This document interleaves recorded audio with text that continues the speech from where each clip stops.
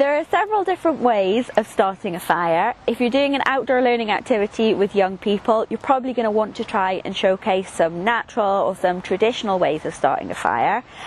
As it's raining in Scotland, which it quite often is, you might also want to have some cheats up your sleeves as well to make sure you can actually get a fire going and you can toast your marshmallows or boil some water for your hot chocolate.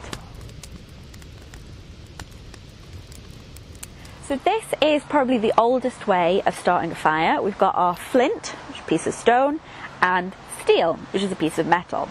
The idea is, I'm going to try this, it might not work, that you hit the steel against the flint very quickly and it creates little sparks. You can then use those sparks to catch a light to something and you can use that to start your fire.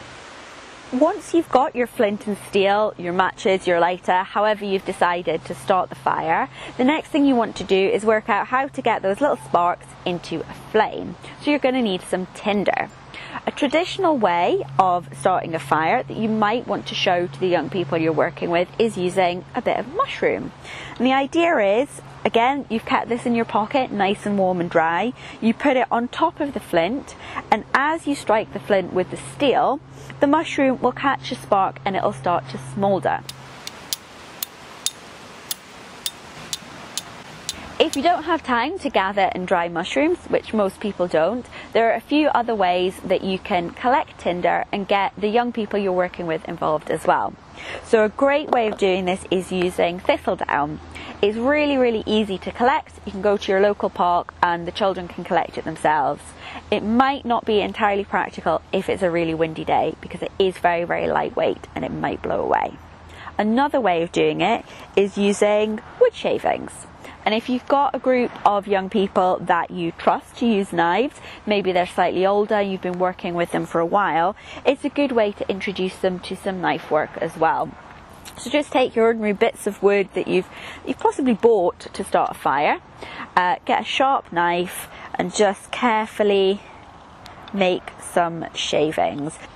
And they're nice and lightweight and you can use that to start to light your fire. If you're looking for something a bit quick and easy off the shelf, another great thing that you can use is just cotton wool pads.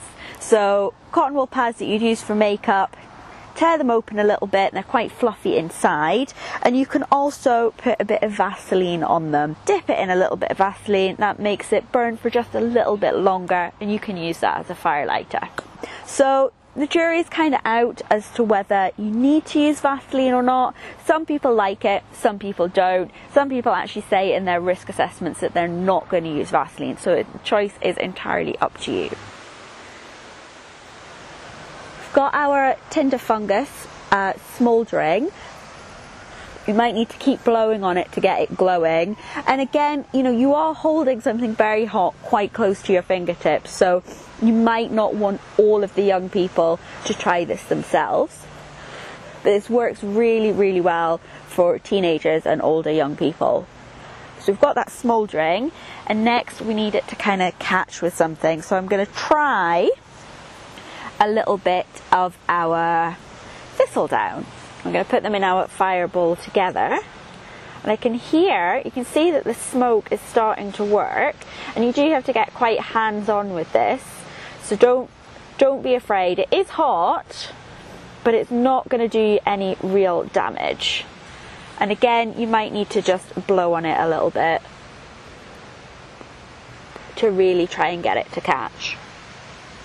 Once you've got some flames going from your tinder, you can start to add bigger pieces of flammable material to start to make up a proper fire. A good rule of thumb, and you can tell the young people this if you send them off to collect flammable material on a dry day, is to start off with twigs and sticks the size of your little finger, work your way up to twigs and sticks the size of your thumb, before eventually, once the fire gets nice and hot, they could be the size of your wrist or even bigger logs, depending on the size of your fire pit and how long you want it to burn, whatever is safe for the setting that you're working in.